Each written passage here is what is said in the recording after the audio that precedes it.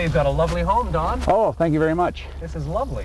I needed some place to keep cars. Is that right? And it's hard to find a house with a 3-car garage and a fenced yard where I can keep my dogs. So. And right here, I'm sure behind those doors is your little collection here at home. This is, I don't go for big expensive cars. No? I go for cars that I just like. Hey, this looks good. Yeah. Look at that. There's that Mini you talked about. Let's have a look. Don, it's a beautiful area. You're right across the street from a high school. Did your yes, daughter go there? that's the entertainer Madonna went to high school right there. Madonna went to, right you're there. kidding. Yep. Really? So her Right family's there. from this area? Yes, they lived just a few blocks from here, and she just built her father a new home about 1.5 miles north. You're kidding. Yeah. Wow. Yep. I wonder what car they drive. Anyway.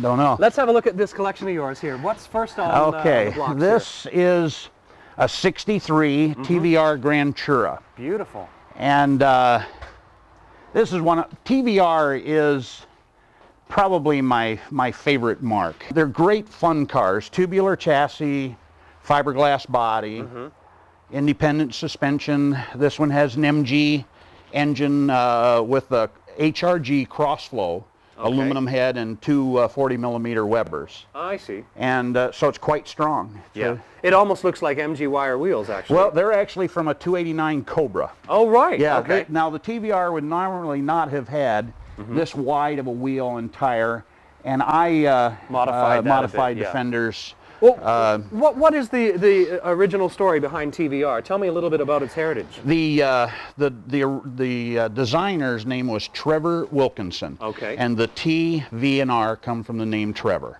Oh, I see. Right. And he started out building his own backyard car or two.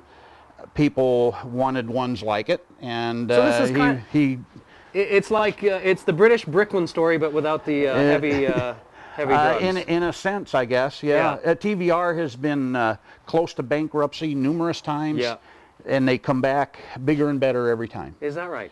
Yeah. Now, what have you got on? This is the Frog Eye Sprite. This is the Frog Eye. Beautiful. Let's unfurl that. This one has a period Judson supercharger. Is that right? So this is not factory then? The supercharger is not. Right. And that looks very nice and clean, that engine. Now, you have to realize that this is an engine that produced 48 horsepower, and with the supercharger now has 64 horsepower. Really? So it's still not a rocket. No. But it's an improvement over, you know, the standard car. And peppy, though, because it's a small car. Yes, though. correct. That's what the whole appeal was with these small Austin Healey's. Yes. Now, what do your neighbors think, though? You must, come on, be honest with me. Don't your neighbors think this guy's a nutcase? He's got all these British cars. Well, his car that he drives to work is even British, and here he is in the middle of, you know, Michigan, America. It's hard to explain, really, isn't it? Yeah, it is hard to explain. I would have thought, you know, it's okay to have 2, maybe 3 cars, but I thought, how many are we looking at now? British cars. 1, 2, 3, 4, 5. We had 2 more at the shop. Yeah, there's a TVR in the next garage. So you've got about 10 cars in your collection that are all I have English. 11, yeah. 11, is it? That are English. Amazing. Yes. British cars have character that no other cars have. Did you hear that? No, that's a fact. He lives in the Detroit area where there's all this big car manufacturing done, you know, Ford and GM, and he just told us that the British cars are the best you can get. You know, the character is the character is there. What a great endorsement.